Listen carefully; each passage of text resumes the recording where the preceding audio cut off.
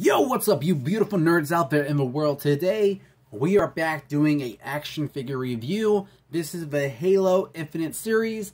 It is the Grunt. Freaking awesome. I cannot wait to get into this guy.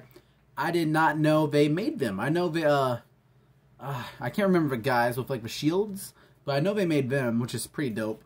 So, let's go ahead and show you just a real up-close front of a box. This guy's pretty wicked looking. There's the front. There's Series 2. Popping on over. You can see all the ones they made. Pretty cool. They made a Sentinel. That's actually pretty awesome. I'm definitely going to pick that up. I might pick up the Elite. It depends on the size. And when it comes to the Marines and Master Chief and all of them, the size comparison just is not very well with my collection. But these guys are decent, and I'm super excited to get into it. So let's go ahead and get it unboxed. Alrighty guys, before we dive in the figure, let's just go ahead and check out the accessories it came with. It does, all the Halo figures come with a stand. No English here, obviously. Pretty dope on the little detailing it has. Really cool. Personally, I don't really use stands, so 99% of the time I hope the figure's can stand without them, so we'll see how he does, and he does amazing, even with me shaking the table. So that's really cool. I feel like it just takes up too much room. If you guys saw my Halo shelf, you would definitely understand.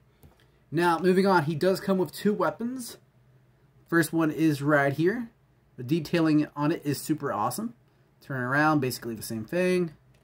And then we have this one as well. I don't know what weapons these are, though, if I'm being completely honest. It's not like, I feel like these aren't the normal weapons they come with, or like you would use in the games, but I haven't really played a lot of the newer ones, so yeah. Anyways, let's go ahead and get into this beauty of a figure.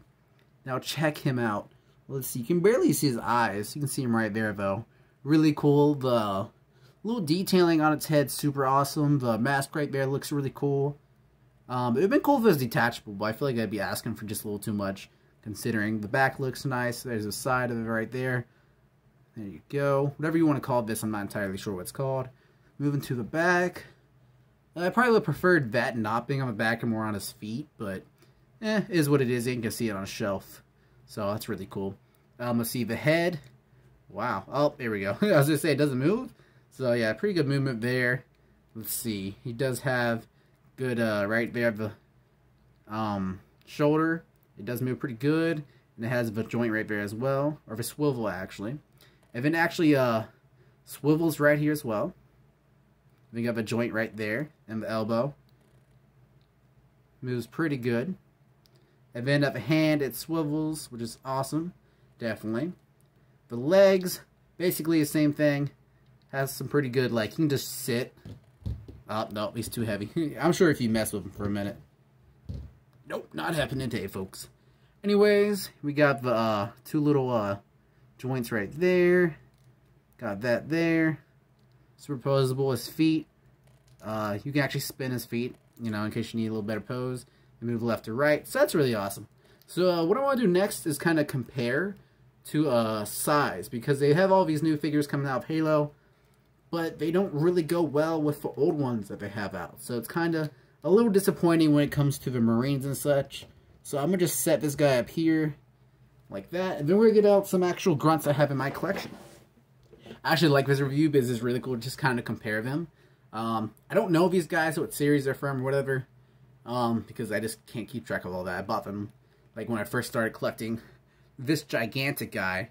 So, when you compare him to him, the size is definitely a bit off, but that's the only problem with the new Infinite series, in my opinion. A lot of people might not care because there are some pretty cool figures, but the size is a little iffy. We have this guy as well, really cool, one of the older ones. Definitely nearly twice the size. Nearly twice the size. Pretty crazy. But then again, I do have this one as well, which is why I decided to pick him up. A lot of the Marines I'm skipping and Master Chief because, like I said, it just doesn't look right in my collection. But this Grunt right here is pretty old as well, and it's basically the same size. I'm not sure why this one was so small, but it was.